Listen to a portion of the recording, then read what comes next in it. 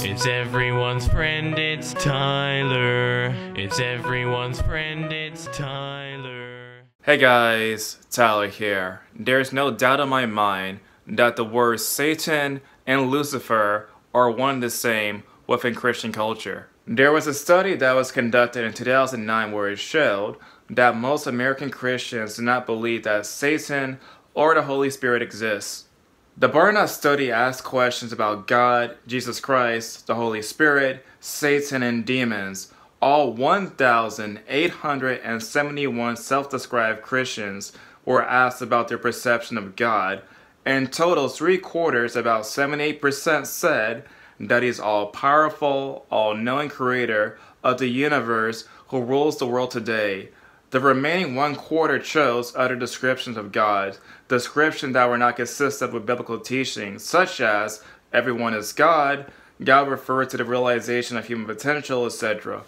4 out of 10 Christians, 40%, strongly agree that Satan is not a living being but a symbol of evil. An additional 2 out of 10 Christians, 19%, said that they somewhat agree with that perspective. A minority of Christians indicated that they believe Satan is real by disagreeing with the statement. 1/4, 26%, strongly disagreed, and about 1/10, 9% agreed somewhat.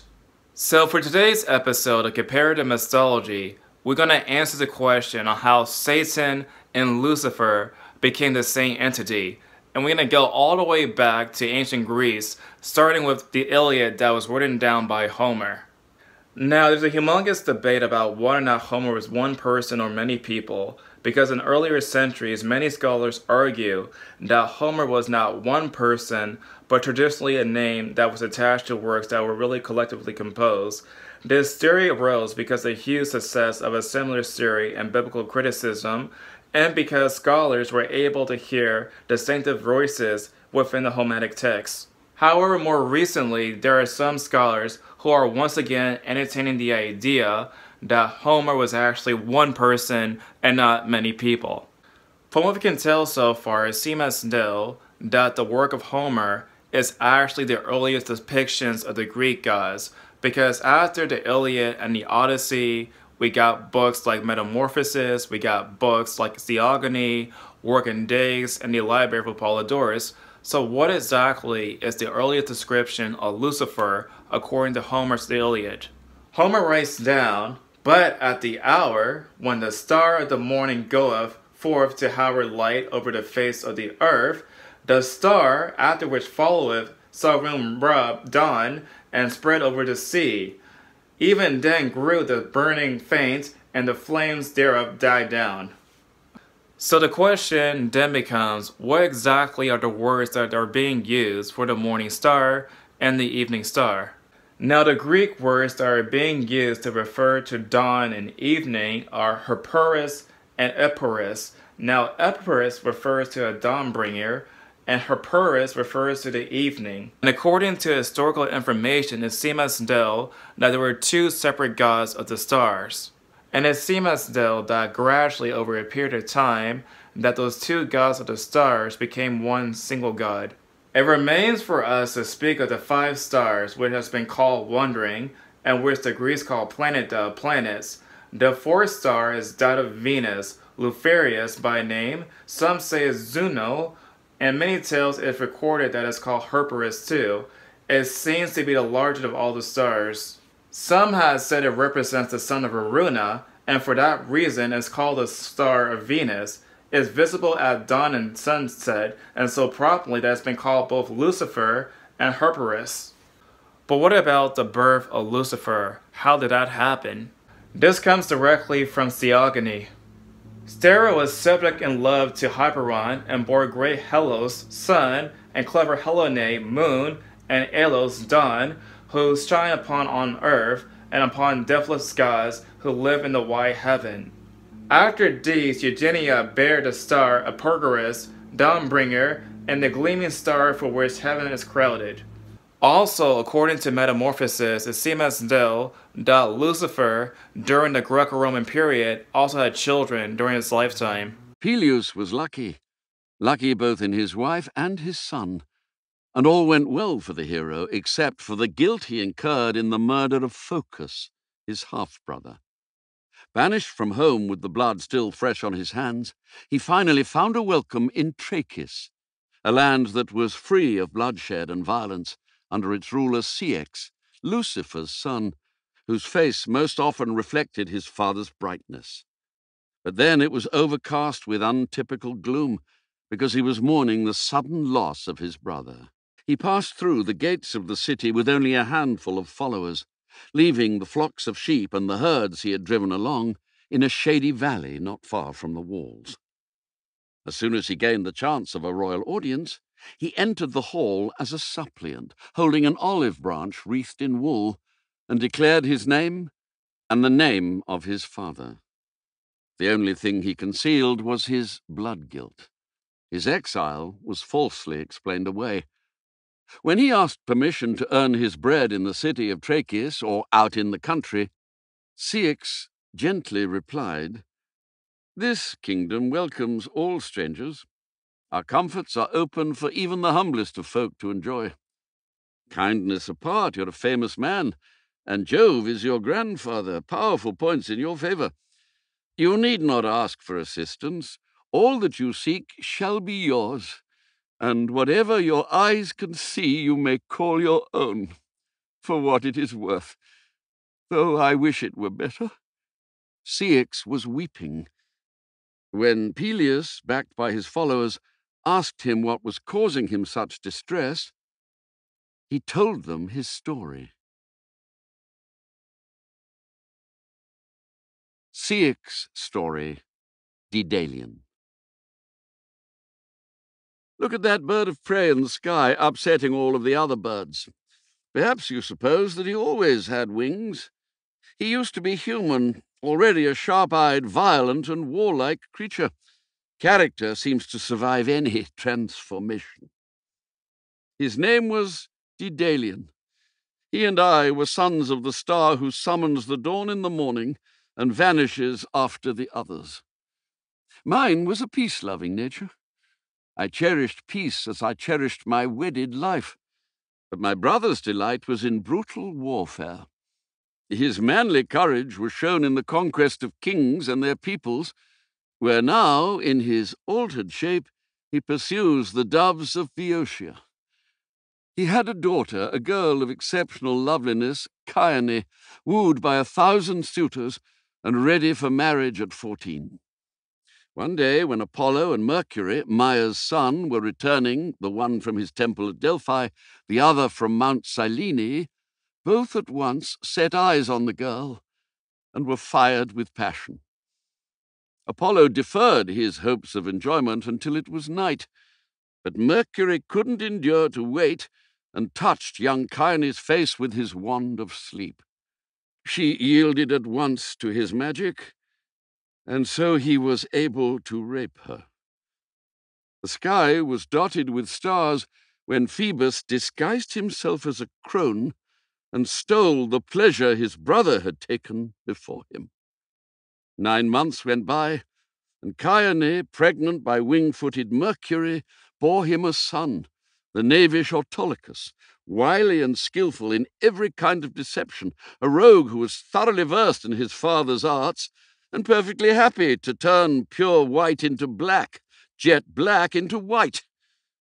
Chione's son by Apollo, she actually brought forth twins, was called Philammon, famed for his singing and skill on the lyre. But what is the use of producing twins, of having attracted 2 of the gods, of being descended from such a brave father and starry grandfather? Glory, perhaps, is often a snare. It certainly was so for one, since Chione ventured to claim she surpassed Diana, and moved the goddess to violent anger by finding fault with her face. "No doubt she'll be happy with facts," Diana retorted in fury, and instantly drew her bow to release an arrow which pierced the tongue of her wicked traducer. The tongue went silent, the voice was lost, and the words wouldn't follow. As Chione struggled to speak, her life flowed out with her blood. I Her poor uncle Ceyx wretchedly cradled her body and grieved as a father might.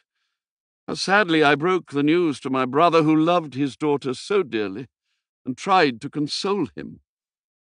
Daedalian seemed to respond like a rock unmoved by the crash of the waves. He was utterly sunk in grief for the loss of his daughter. But when he set eyes on the pyre with her burning body, he tried 4 times to throw himself into the flames. 4 times he was beaten back.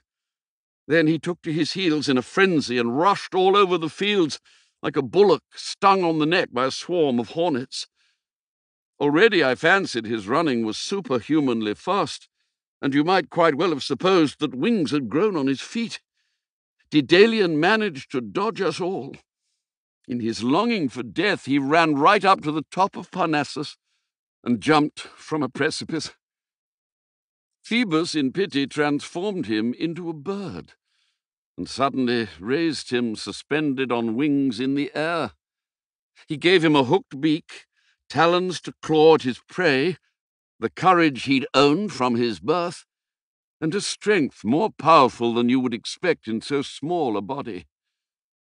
Now he's a hawk, a mischievous creature who vents his rage on the kingdom of birds and inflicts his pain and distress on his neighbors. So when did Lucifer first appear in the Bible? The book of Isaiah was first written down between 739 and 681 BCE.